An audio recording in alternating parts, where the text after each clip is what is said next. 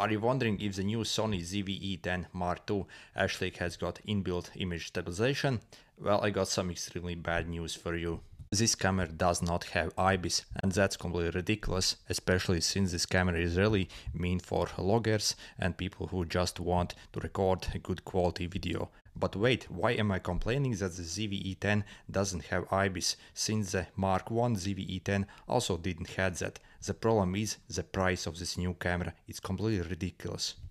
Check out the price of the ZV-E10 Mark I, 550 euros for the body where I am. And now let's check out the price of the new ZV-E10 Mark II. Literally 2 times higher, exactly 2 times higher. What the hell? So if Sony is actually charging for this ZV-E10 Mark II just almost as much as for the A6700, which is way more advanced camera, why doesn't have the ZV-E10 also have the IBIS, such as this camera? It's literally 240 euro difference only, and that's like maybe less than 20% actually.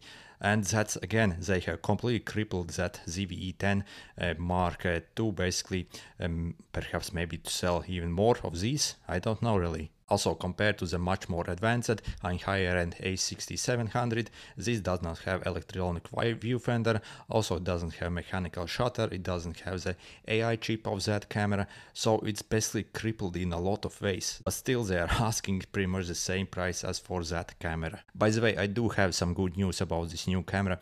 It does have a new lens actually, this kit lens, which has got a bit better optical image stabilization, so I guess footage will be better than on the old kit lenses. At least that's good. But still, why couldn't you include the inbuilt image stabilization if you are charging so much for this camera? And really, this is 2024. Again, you are completely skimping on this feature, which is a major deal breaker for a lot of people, especially since this is a video camera first and not a photography camera first.